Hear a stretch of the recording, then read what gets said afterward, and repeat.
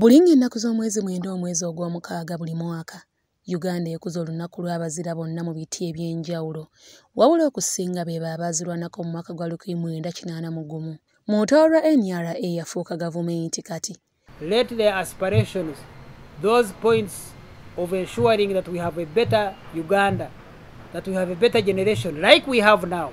I must say, first of all, if I died today, I would die a happy person, because the new generation that has been brought up under the NRM revolution as a result of the sacrifice of our colleagues and ourselves have brought up a new generation which is happier. Abadde Minisita y'ebyokwerinda Gen.Elly Tumwine kati ayagala n'abasawo abakoze obutaweera mu kirwadde kya COVID-19 okubalibwa ng'abazira olw'okutaasa obulamu bw'abantu. Not only in regard to fighting, in regard to guns, in regard to war. No.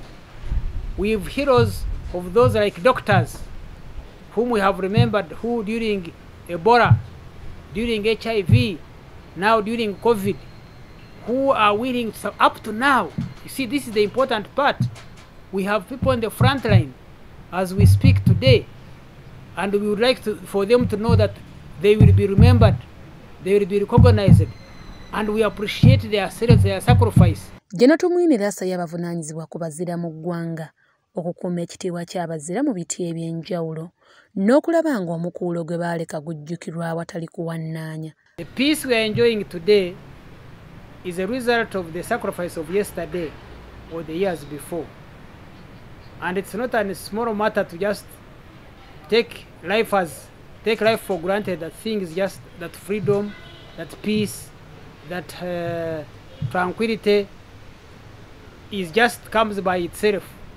No, there must be those men and women who sacrifice beyond the call of duty